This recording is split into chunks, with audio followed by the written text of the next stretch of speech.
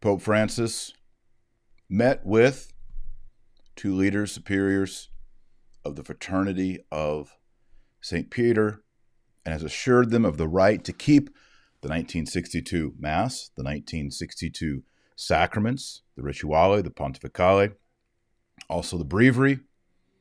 Check, check, check. Good, good, good. So today we're going to talk about that. You may notice that I'm a little sweaty. That's because I've been running up and down the stairs. My 13-year-old son, 2 minutes before I was going to go live with this show, he's fixing the fence for me in the backyard, and he, with the shovel, cut the ground line to the Wi-Fi. So for 2 minutes, I was trying to start this show, and nothing was happening. Nothing was happening. I went down, and Joy said, Beckett snipped the Wi-Fi. I said, I'm going live. Should have been live. I know. So I am rigged up on a hotspot on a phone, and I think it's working. Everything on my side looks like it's working. So that's why I'm so late. Just a little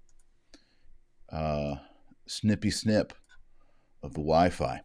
All right, we're going to pray the Our Father, and then we'll get into this big news. Pope Francis meeting with the Fraternity of St. Peter in the aftermath of Traditionis Custodes, and what that means. What does it mean for Institute of Christ the King? What does it mean for Society of St. Pius X? What does it mean for us? Is this a win?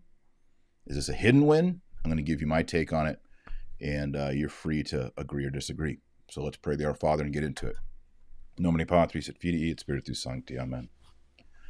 Pater noster, qui es in caeli, sanctificetur nomen tuum, et veniat regnum tuum. Fiat voluntas tua, sicut in cielo et in terra. Panem nostrum quotidianum da nobis hodie, et dimitte nobis debita nostra, sicut et nos dimittimus debitoribus nostris, et ne nos inducas in tentationem, sed libera nos a malo. Amen. All saints, pray for us. All holy popes, pray for us. Nomine Patris et Filii et Spiritus Sancti. Amen. All right. So yes, I really am just a dad with a webcam. This is not a fancy setup. My son was digging in the backyard, fixing the fence after lunch, and snipped the Wi-Fi. So I'm on a hotspot. I was late getting going here. Lots of stress running up and down the stairs trying to figure out how to get this show live. Here we are. No studio, no staff, just a cheap little webcam and a snipped wire. Hopefully we'll get that fixed by tomorrow. Otherwise, it's going to be a long week. Pope Francis, here he is. Here he is, smiling with the Fraternity of St. Peter. And here is the news report, the official communique of the Priestly Fraternity of St. Peter. And then I'm also going to read, which was just released, the decree from Francis on what they can and cannot do. And there's actually a little bit of fine print in there that you may find interesting. By the way, before we get started, please like the video, share it on Facebook. And if you're new, make sure you hit that subscribe button, because I do put out about 3 videos a week. If you don't want to miss them, make sure you subscribe and hit the bell to be notified. The communique, I'm reading this from the Fraternity of St. Peter's website, FSSP.org. As you know, I've been a member of the Fraternity of St. Peter Parish since 2010, coming up on 12 years. I was at the FSSP even this past Sunday and the Sunday before that. So a lot of gifts along the way from priests of the Fraternity of St. Peter. And I want people to know that sometimes when I'm critical or give advice on things that are going on, this, and again, who am I? Again, I'm just on the webcam. I'm not condemning the Fraternity of St. Peter. I'm not condemning the Institute of Christ the King. I am like out in the stands watching a boxing match. I'm like, keep your gloves up. Keep your gloves. You're about to get punched in the face. Keep those gloves up. Protect your jaw. Protect your face. Protect your neck. That's all this is. This is cheering from the stands. The official communique reads, I'm going to read the whole thing word for word, so you don't have to. February 21st, 2022. That's today. On Friday, February 4th, 2022, 2 members of the Priestly Fraternity of St. Peter, Father Benoit Paul Joseph, Superior of the District of France, and Father Vincent Ribiton, forgive me if I said that wrong, rector of St. Peter's Seminary in Vigersprod, were received in private audience by the Holy Father Pope Francis for nearly an hour. During the very cordial meeting, they recalled the origins of the fraternity in 1988. The Pope expressed that he was very impressed by the approach taken by its founders, their desire to remain faithful to the Roman Pontiff, and their trust in the Church. He said that this gesture should be preserved, protected, and encouraged. I'm going to pause here.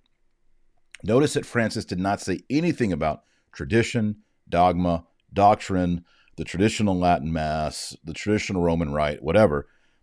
Francis's emphasis here is that they were faithful to the Roman Pontiff and the trust in the Church.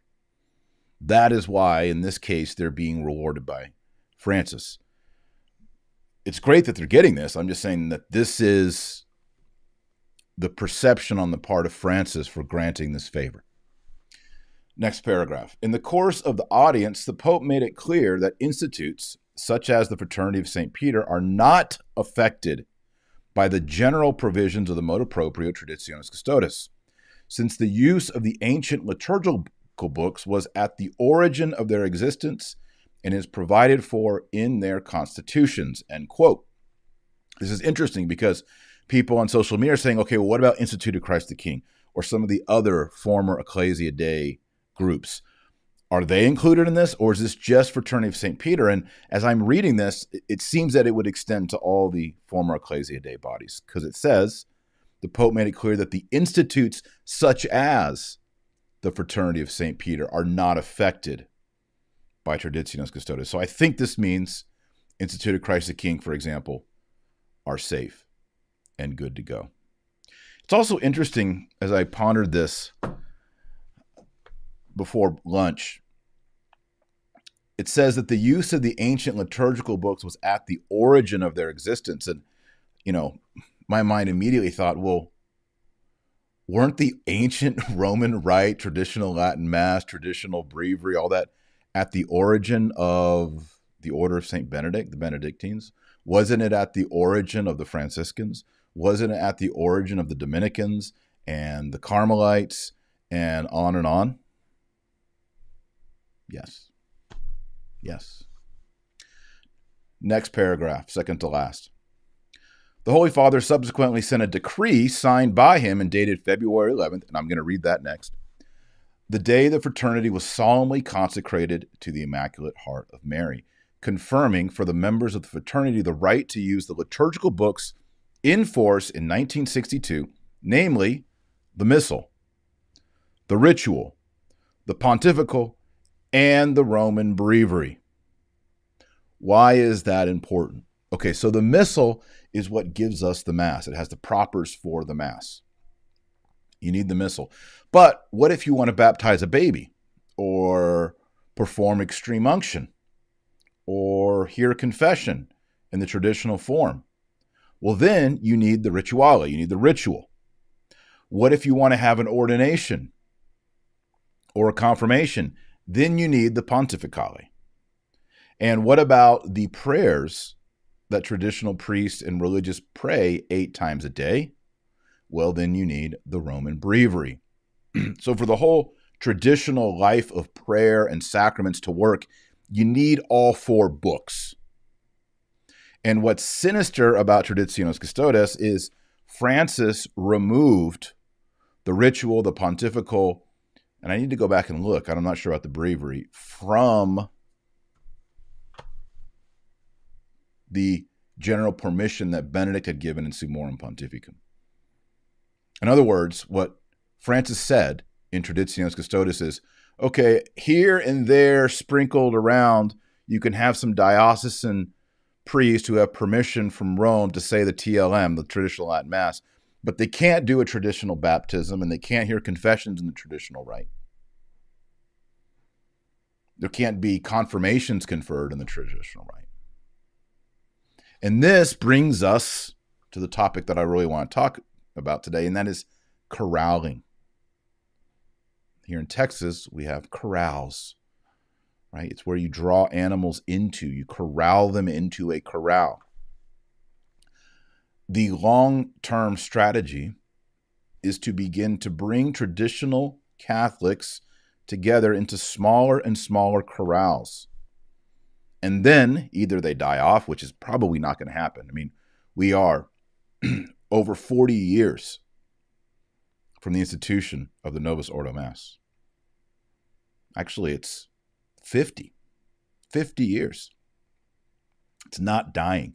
So they'll corral it, and then they'll eventually just push it out. And they'll say, y'all aren't really part of the church. Or, as Francis said on February 2nd, no one can really be excluded from the church and the communion of saints. They'll just be an irregular union, irregular communion, kind of like how Novus Ordo people see the Eastern Orthodox. And they'll just kind of just be an ecumenical hugs and handshakes and photos every few years, like what they do with the Eastern Orthodox. Last paragraph. Grateful to the Holy Father, the members of the Fraternity of St. Peter are in thanksgiving for this confirmation of their mission. They invite all the faithful who feel close to them as a spiritual family to attend or join them in prayer at the Mass tomorrow on the feast of the Chair of St. Peter, and to pray for the Supreme Pontiff. End quote. So that is the statement. Now, there's been some back and forth on Twitter and discussion on this today. And I'm just going to say, let's take the W, let's take the win, but let's be realistic about it. Here's an analogy. It's imperfect, but I hope that it helps you see this perspective. A bully comes up to you when you're in 7th grade and gives you a big wedgie and slams you against the locker and says, give me all the money you have, and you have $10 in your pocket. And after he's given you a wedgie and slammed you up against the locker and made fun of you, he takes the $10. You now are negative $10. 3 weeks later, that same bully says, hey, man, you know, I took that $10 from you. Hey, here's $3 back. Now, is the bully in this analogy generous, kind? Should you, who was given a wedgie and slammed against the locker and lost the $10, should you get down on your knees and say, thank you, bully. You are such a gracious and good man. I am grateful to you, bully. You took $10 away from me, but you have graciously returned $3. Thank you. No. You know, it's just like if you've been kept in a cage for months and the person keeping you in the cage promises to let you out for a few hours. You can't be praising and thanking the cage master. He still has his hand on the lock. That's the analogy. Yes, it's one step forward, but we've had 10 steps backwards over the past 24 months. Let's be honest. The last 24 months for traditional Catholics have been very discouraging. It's been a hard 12 to 24 months to be a traditional Catholic because the beat down, something negative, it comes out about every 30 to 50 days out of Rome. And it's discouraging. We're getting slammed up against the locker. We're getting wedgies. So when something good comes down the hallway, we want to be like, yay, we're winning again. Thank you, thank you, thank you. Thank you for this morsel.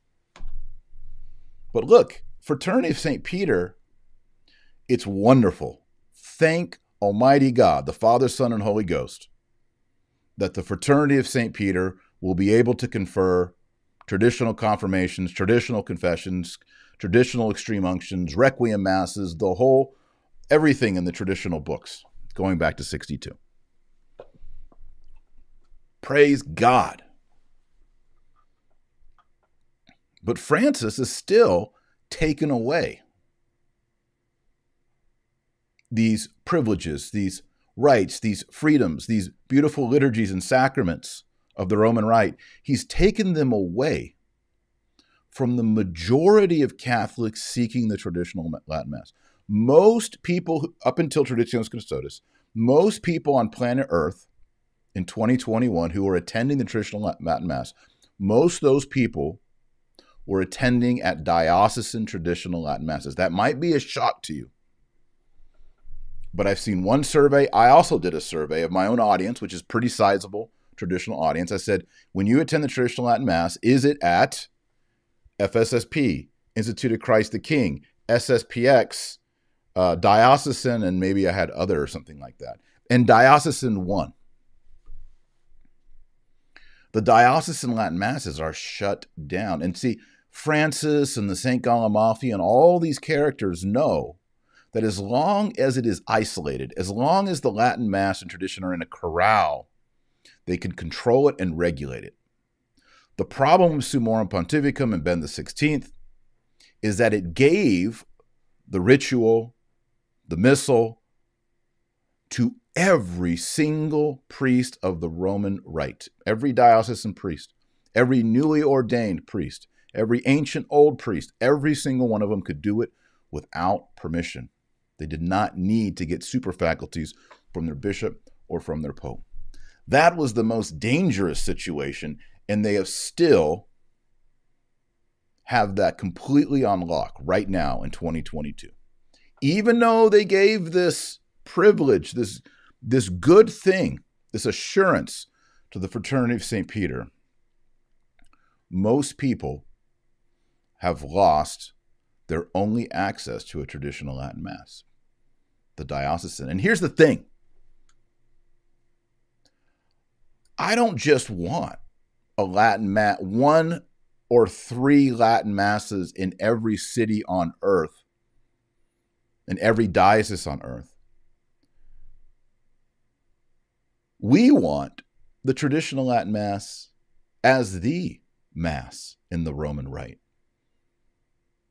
Not just 1 or 2 or 3 in every diocese, but every parish has the beautiful traditional worship of the Father, Son, and Holy Ghost through the holy sacrifice of the Mass. I tweeted that out several weeks ago. I said, we're not just wanting a Latin Mass in every diocese. We want the Latin Mass at every single altar in the Roman Rite. And then I jokingly said, you may say that I'm a dreamer, but I'm not the only one. The John Lennon song. That's what kind of led to the whole Imagine No Felt Banners. That was the background story to the joke. And we do imagine. We are dreamers. We want the full restoration of the Roman Rite and Catholic Orthodoxy. We don't want goofball priests being cute, dancing on altars, on hoverboards and roller skates, and wearing gold lame and holding balloons and all the cutesy stuff that these Novus Ordo priests are pulling. Telling jokes during the sermon while they have like a man bun or whatever. We want the full restoration of the Roman Rite. And so we have to be careful today. Yes, thank you, God, for what has been given to the Fraternity of St. Peter and by extension the Institute of Christ the King. Thank you. This is a great thing. It's a preservation. Praise God. But still, we have to look around and say, yeah, but look at all the diocesan wreckage. We have to keep fasting. And that's bare minimum, no meat on Fridays. We have to keep praying. That's bare minimum, a rosary every single day.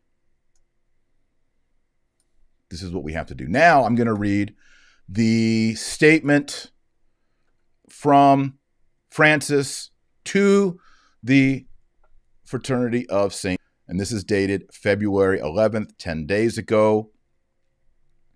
There's one element in here that makes me scratch my head. I'm a little nervous about it. And I'll tell you when I get to it. Here we go.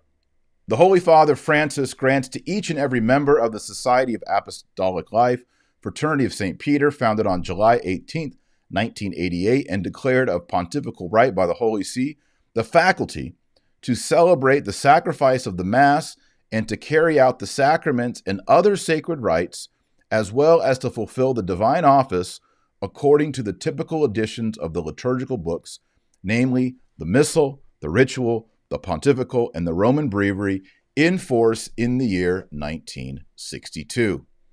End quote. Now, y'all know I'm a huge advocate of pre-55 usages, rubrics, and also of Holy Week. This is why I encourage people to get the St. Andrew Missal, to get the Father Lassant's Missal, so you can get those beautiful pre-Bugnini, pre-55 rites. So, I honestly, again, who am I? But I think really the battle needs to be pushed beyond 1962. But for all intents and purposes here, okay, this is a win. Next, Francis says, they may use this faculty in their own churches or oratories.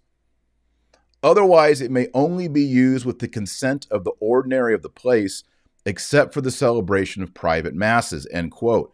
Okay, this is interesting. So what this is saying is the Fraternity of St. Peter can say their Latin Mass and do all their traditional stuff, but only inside the walls of their churches.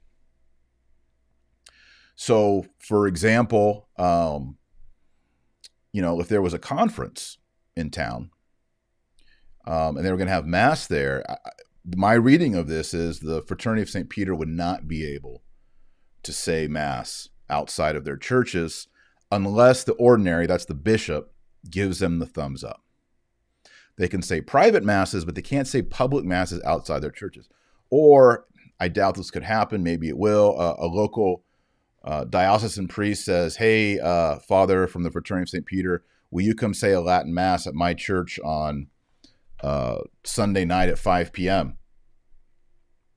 He couldn't do that.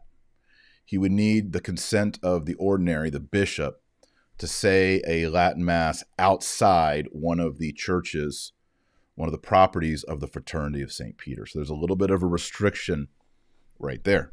The next sentence says, from Francis, without prejudice to what has been said above, the Holy Father suggests that, as far as possible, the provisions of the motu proprio Traditionis Custodes be taken into account as well, end quote. Now, this is the fly in the ointment. This is the nose of the camel into the tent. But what's interesting about it is it's a suggestion, and I was surprised by that. It says, without prejudice to what had been said above, the Holy Father suggests that. So it's a suggestion. So I guess that means it's not required. And so, I'm just thinking through my mind, in Traditionis Custodes, what could this refer to? For example, the reading of the epistle and the gospel in vernacular from a translation approved by the local conference of bishops. Is that suggested? Seems like it. Seems like it. And then the very last line here, given in Rome, near St. Peter, on February 11th, Feast of Our Lady of Lourdes in the year 2022, the 9th of my pontificate, Francis. Signed, Francis. Interesting, Feast of Our Lady of Lourdes was back when Benedict XVI announced that he would be resigning, abdicating the papacy. Significant day. So there it is. There it is. It is a win.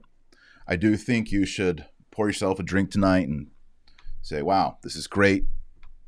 Our Lady, her Immaculate Heart, a little triumph here, a little win. But we are dealing with the situation where we're taking one step forward, but we've already taken 10 stepwards backward. We've already been slammed against the locker. So what do you think? What do you think? Can we trust the Vatican? Can we trust Francis? Are you one of the people who maybe didn't have Fraternity of St. Peter in your city? You were depending on a diocesan situation. Now you have nothing. This still doesn't help you.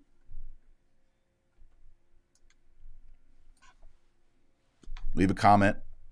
I do try to read all the comments. I don't always get to them, especially if it's a big video and there's a lot of comments, but I do try to look through some of the comments and get it, or get an impression of what y'all are saying in response.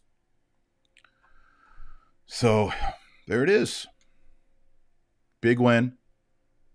Especially if you've got a baby going to be baptized soon. You want the traditional baptism, traditional extreme unction, traditional confessions. You've got a wedding coming up. You know, a lot of people are sweating bullets. Like, man, I'm supposed to get a wedding this summer at the Fraternity of St. Peter. Am I going to get a Novus Ordo wedding, or am I going to get a traditional wedding? Good news. You're going to get the traditional wedding. Thanks be to God. Thanks be to God. But don't stop doing penance. Don't stop praying. Don't stop begging the Immaculate Heart of Mary and the Sacred Heart of Jesus for the restoration of the Roman Rite and traditional Catholic orthodoxy. Not modernism, not heresy, not confusion, clarity. The Holy Spirit is not the author of confusion. The Holy Spirit is the author of order and orthodoxy. So where you see order and orthodoxy, you are seeing the work of the Holy Spirit. It's not this whole God of surprises like, oh, wow, now we know that women's ordination is legit. One final thing before we pray our Hail Mary. I kind of wonder what happened in about 30 days. Because in January, we saw Archbishop Roche getting heavy-handed. Looks like things were getting worse. Then all of a sudden, this happened. In Rome and Vatican, are they feeling some pressure? Have they heard enough people saying, we don't like this, how dare you touch the Latin Mass? I mean, it is a very unpopular move by Francis. Even people who don't attend the Latin Mass thought this was draconian. The optics were bad everywhere. Even secular media in America here were seeing this as sort of like clampdown, restriction, blockade. It didn't look like dialogue, accompaniment, synodality, all the buzzwords of Rome. Okay, let's pray the Hail Mary together. Oremus, nomine Patris et Filii et Spiritus Sancti. Amen. And this Ave Maria is for Francis, that he restores the Roman Rite and Catholic Orthodoxy. Ave Maria, gratia plena, Dominus tecum, benedicta tu in mulieribus et benedictus fructus ventris tui, Iesus. Sancta Maria, Mater Dei, ora pro nobis peccatoribus, nunc et hora mortis nostrae. Amen. Gloria Patri et Filio et Spiritui Sancto, sicut erat in principio et nunc et semper, et in saecula saeculorum. Amen. Nomine Patris et Filii et Spiritus Sancti. Amen. All right, friends, thanks for watching. Again, please like the video and share it on Facebook. Also, if you're new, please do subscribe and hit that subscribe button. There's a little bell next to it. You'll get notified 3 times a week whenever I put podcast up. Also, in case you don't know, all of these shows are available in audio format over on Spotify, iTunes, Stitcher. If you go to Spotify and type in Taylor Marshall, you'll see all the episodes. Same with iTunes. You can now do that at Amazon. This is syndicated on Amazon, and also in Audible. If you use the Audible app, you can get these shows via Audible. So lots of opportunities and ways to follow along with what we're talking about. You don't always have to be on YouTube. You can use these other channels and hear the audio version. If I have something on the screen, you'll miss that. But I usually try to describe what's on the screen. So make sure you subscribe also to one of these audio formats, and it'll be helpful when you're on the go or on the treadmill or whenever you listen to podcasts. It's a good way to go. And of course, pray the rosary every day. If you don't pray the rosary every day, you're not on the team. Read the Bible every day. I hope you're keeping up with your daily Bible readings that we sent out on January 1st.